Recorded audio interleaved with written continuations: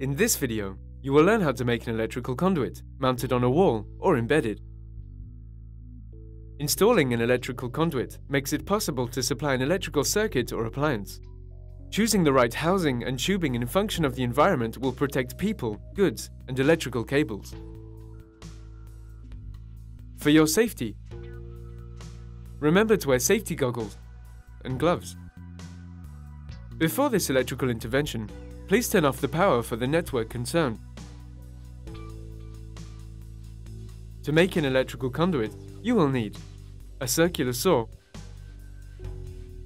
a screwdriver, a putty knife, a spirit level, a cutter, a pencil, a length of wood, a voltmeter, a humidity detector, some talcum powder, screws, plastic conduit or trunking, a conductor, a flexible sheath hose, and some plaster. This operation is carried out in 5 steps, which we will detail for you. Step 1. Choose the right sheath and corresponding trough. For a visible residential system, choose a rigid tube or trunking. For an embedded residential system, choose a cable that you will place in a cut groove or between partition walls. Step 2. Prepare the space for the trunking.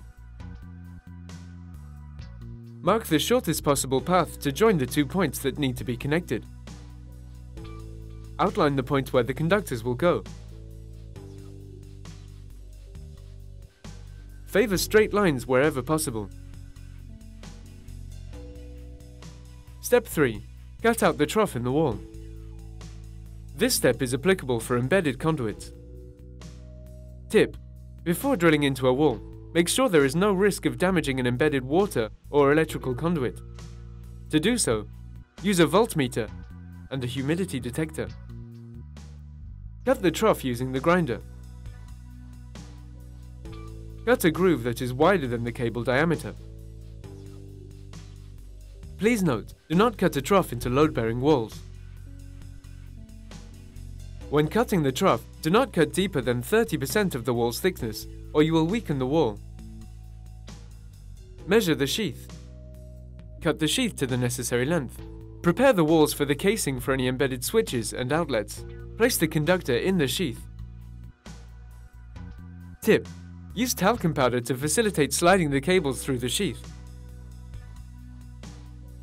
Please note, to avoid crushing or overheating conductors, leave some extra space in the sheath. Then put the ensemble into the trough. Slide the sheath into the holes for the casing until the sheath appears. Fill in the trough with plaster so it is flush with the wall. Tip: you can reuse pieces of the wall you cut out to fill in the trough and replaster. Let the plaster dry for 2 days. Step 4. Attaching the electrical trunking. This step only applies to conduits that are mounted on walls. Open the trunking.